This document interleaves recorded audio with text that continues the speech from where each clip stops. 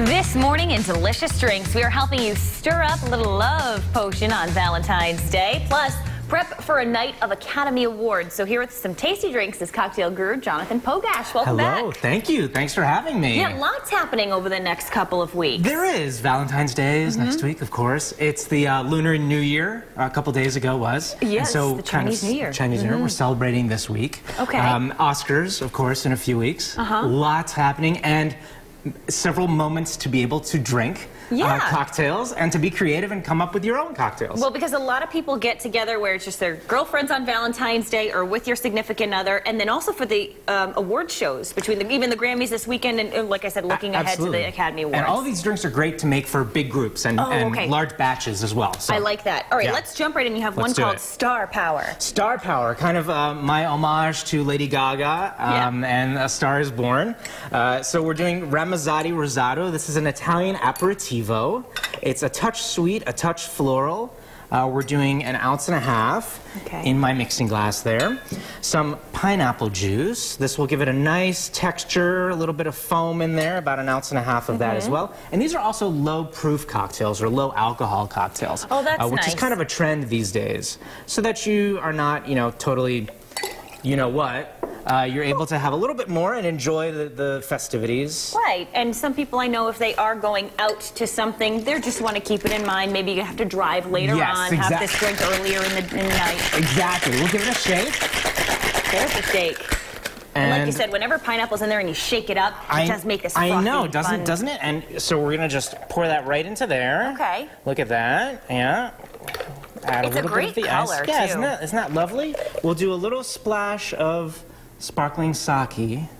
Sparkling sake? Yeah, sparkling sake. And a piece of star fruit. That looks awesome. What a great garnish, too. How many times do you see star fruit in the grocery store and going, well, that looks cool, but I have no idea how to use it or eat it or whatever. I know, exactly. Garnish is the perfect way to do just that. Yes, it sure is. All right, next up is something called Spiced Up. Maybe spice up your love life. Spice up your love life, absolutely. Get a little bit of that spice back into your love life, if it's not already there, but hopefully it is there. This is Ancho Reyes. This is a spicy liqueur, a chili pepper liqueur, actually. Does it smell spicy too? It does smell a little bit spicy. Ooh. Yeah, kind of savory. It has some really nice savory notes. This does smell savory. Ginger and Meyer lemon liqueur from Ohm Organic Mixology. So they make a line of really beautiful organic liqueurs. I like that combination. Yeah, we're doing some cold brew coffee right in there. About 1.5 ounces as well. And then just to balance that out, we'll put some. You can put your choice of dairy product or non-dairy product. I am using some almond milk here. I love the taste of almond milk because it adds a little extra. So yeah, you have the milkiness of Oh, and this is by the way, this is my tie, my Valentine's Day tie. Thank you very much. I'll just wear it around my neck. We'll give this a little bit of a shake as well. So this is kind of like that coffee. It's kind of like a little bit of a spicy coffee milk type of drink. And we'll do that just like that. Enjoy that with your honey. Isn't that nice? Yes, absolutely. And a nice little piece of mint to balance that all out. And you have a surprise cocktail for us. This is a little secret cocktail. I have no idea what's involved in this one. I have no script for this there's no script. This is kind of off the cuff here. No, I did this cocktail for maybe those who are non-believers in Valentine's Day. So this cocktail specifically has a little bit more alcohol in it. It's a little stronger.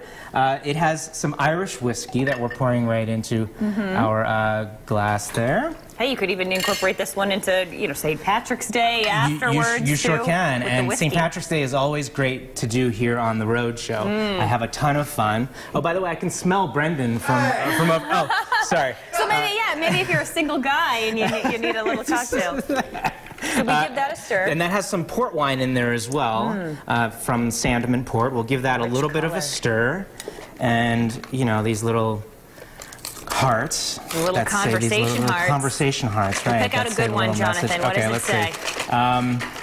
Let's see. Let's kiss. Oh, he's tossing it over to Brendan. And then this says BFF.